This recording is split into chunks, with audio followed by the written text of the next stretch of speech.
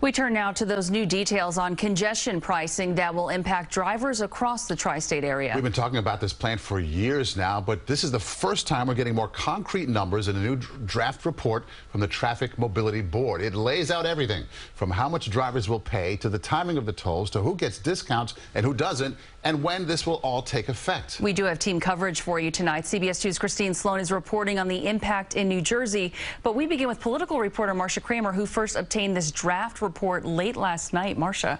Well, Alice and Maurice, this day has been 16 years in the making, ever since former Mayor Michael Bloomberg decided to steal or maybe repurpose the plan used in London to reduce pollution and raise money for mass transit.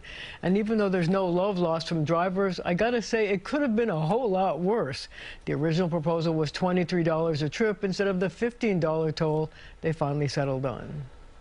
We really wanted to make sure that as our recommendations came out, in general, the public would think that they were fair. A lofty goal from the head of the Traffic Mobility Review Board that prepared the recommendations that for the very first time tell drivers just how much it could cost to drive into the Central Business District.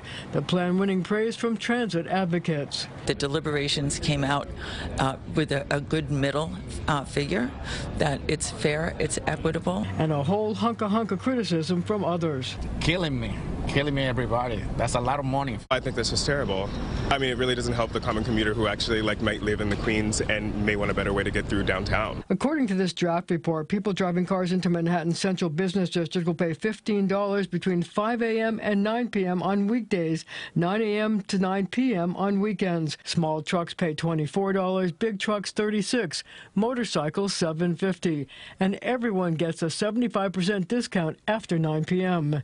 People who take the four tunnels that empty into the congestion zone, the Holland, Lincoln, Queens, Midtown, and Brooklyn Battery, get a $5 credit during the day, nothing at night. There is no credit for drivers taking the George Washington Bridge.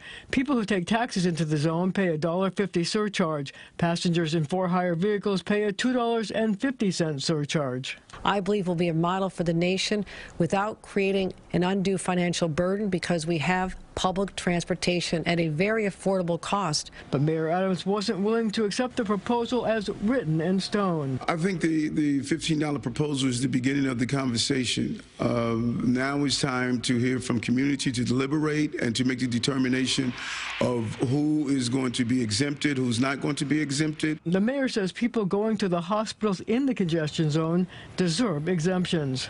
We decided that that would be inappropriate and very difficult if we provided it to actually enforce and monitor in any significant way. Now, the issue of exemptions is one of the sticky wickets in the report, and you'd be really surprised that the people will have to pay full freight of that part of the story. Coming up at 6. Alice, Maurice. Tough to predict, but do you get the sense that this is pretty much the final? Because there's going to be public discussion. People are going to say what they want, but this sounds like what they want to have done. Well, here's the bottom line. Anything that they change means that the fare goes up, the base toll goes up. They don't want to do that. And the truth is, the reason they appointed this mobility panel, so that the MTA board has deniability, they did it.